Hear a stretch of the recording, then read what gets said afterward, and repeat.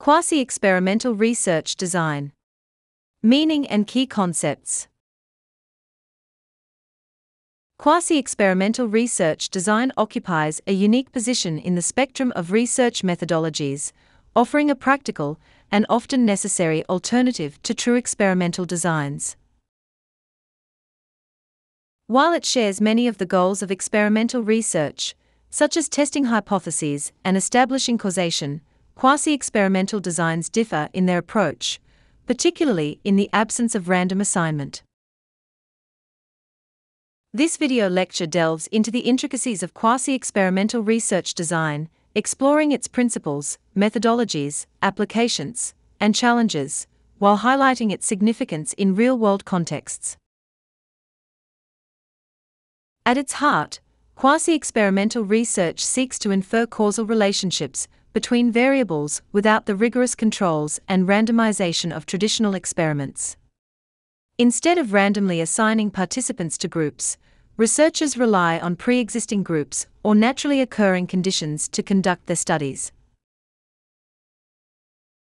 This feature makes quasi-experimental designs particularly useful in settings where randomization is impractical, unethical, or impossible.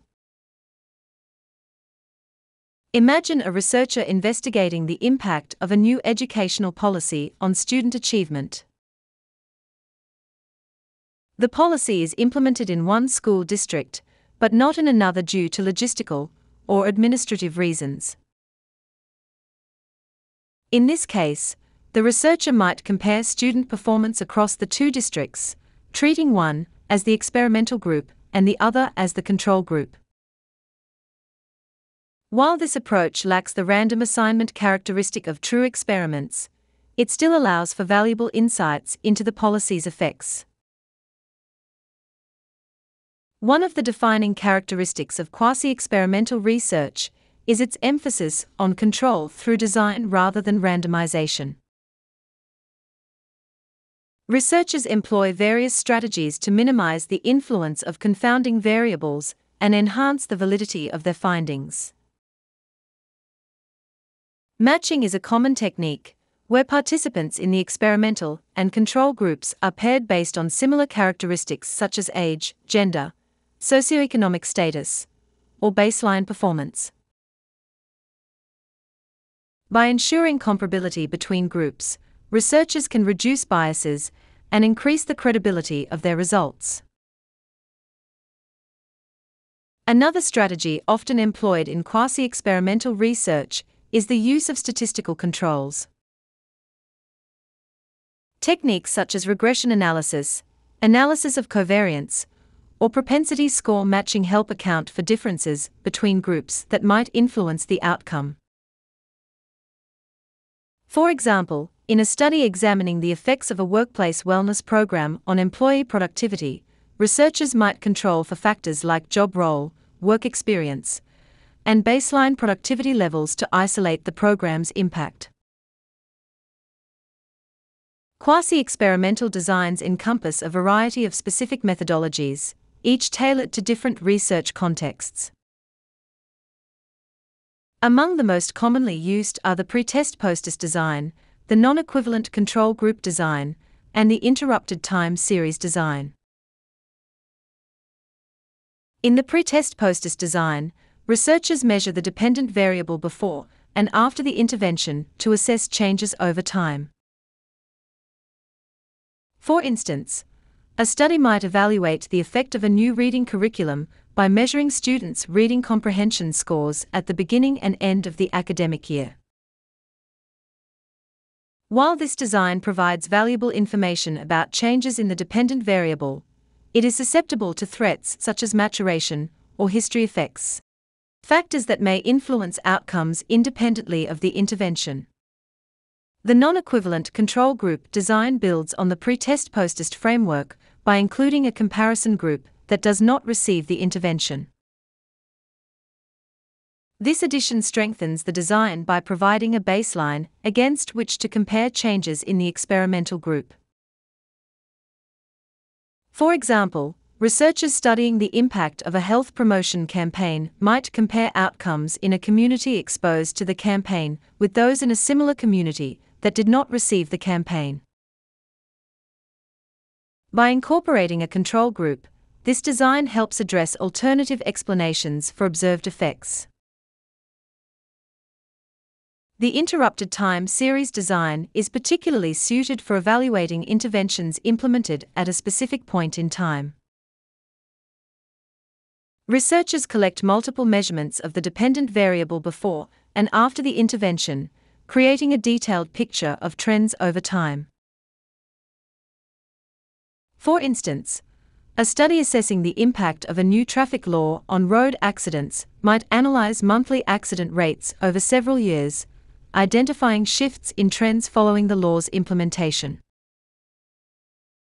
This design is highly effective in distinguishing between changes attributable to the intervention and those resulting from underlying trends or seasonal variations.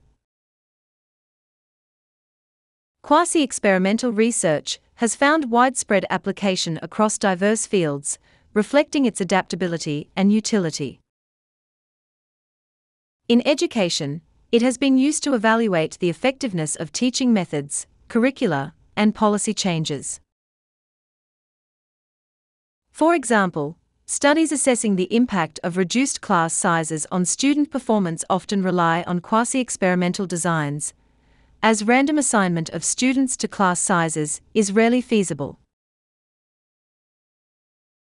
In public health, quasi-experimental research plays a critical role in evaluating programs and policies aimed at improving health outcomes.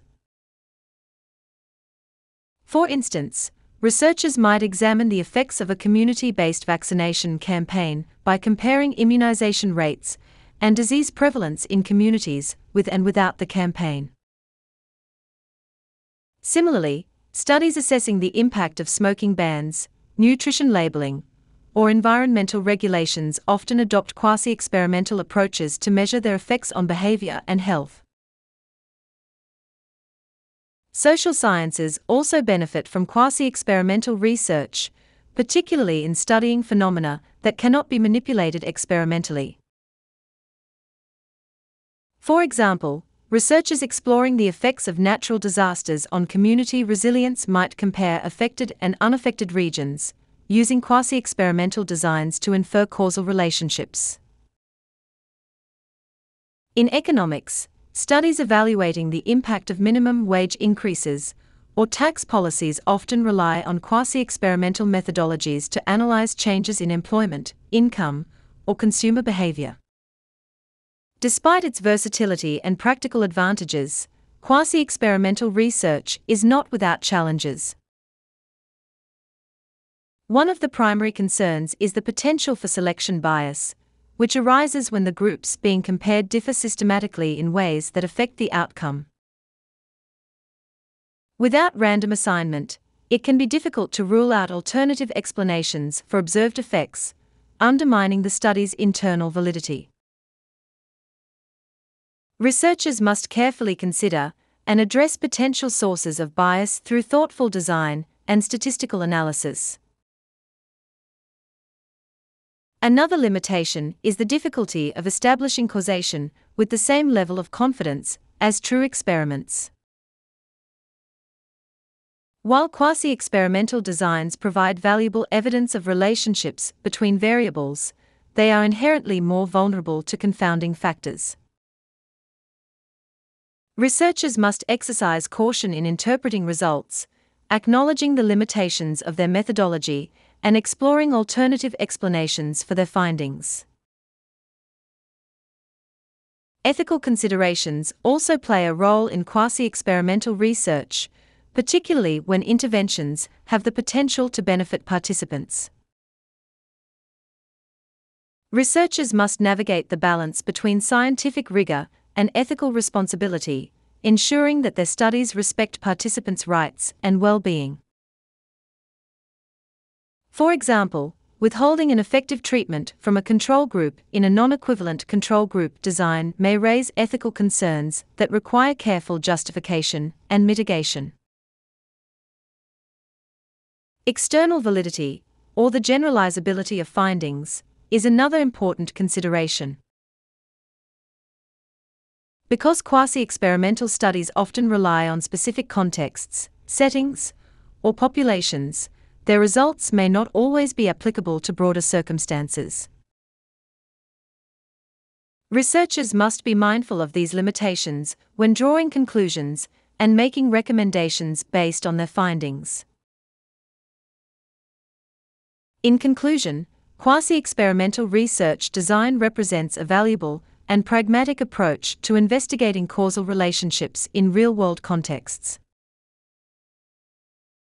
By offering flexibility in situations where randomization is not feasible, it enables researchers to address important questions across a wide range of disciplines.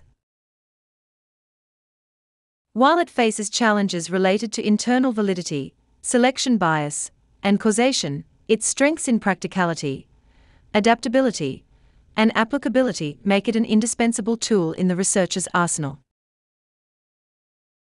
As researchers continue to refine quasi-experimental methodologies and develop innovative strategies for addressing their limitations, they contribute to a deeper understanding of the complex and dynamic world we inhabit.